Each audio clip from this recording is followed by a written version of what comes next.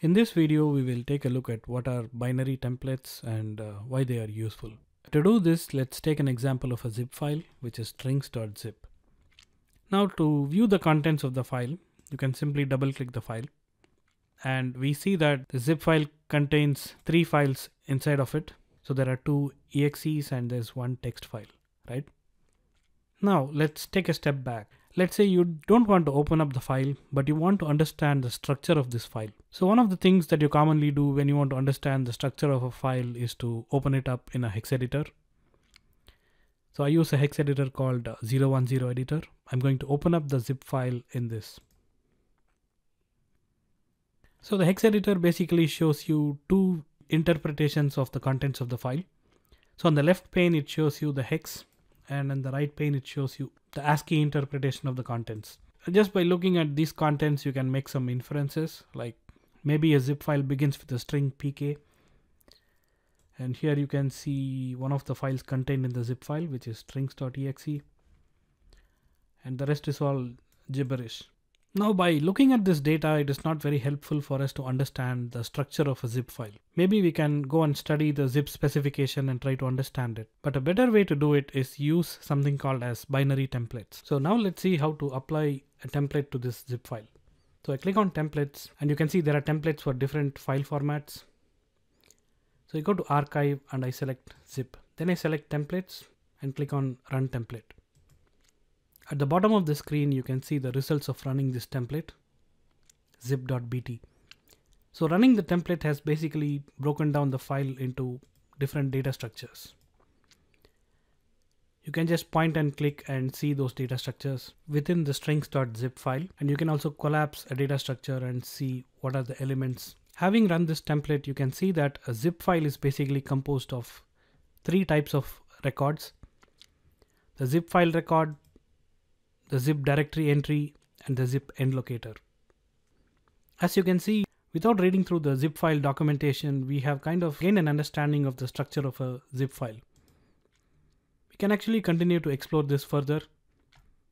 You can maybe see if you remove the zip end locator, will the zip file still work?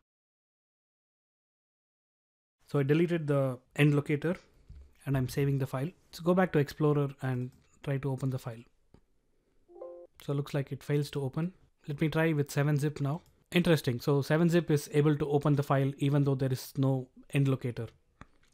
But the Windows shell zip interpreter expects the file to have an end locator. Let me run the template again by pressing F5. You can see that the end locator has disappeared now. Now let's look at the other data structures. I'll start with the zip directory entry. So if you look at the directory entry, they just seem to be small entries, maybe about 50 to 60 bytes in size. And if I zoom into a directory entry, I can see that it has some of the metadata about the compressed file, the type of compression algorithm, the timestamps, and compressed and uncompressed size, the CRC checksum, and so on.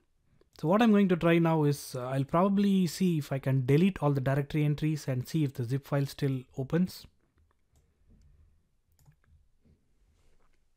So I've deleted all the directory entries. I will save the file and run the template again by pressing F5. Now you can see my zip file has only the zip file record, which is basically a collection of metadata about the file and the compressed data. Let's see if we are able to open the file now. So I go back to Explorer and try to open it with 7-zip.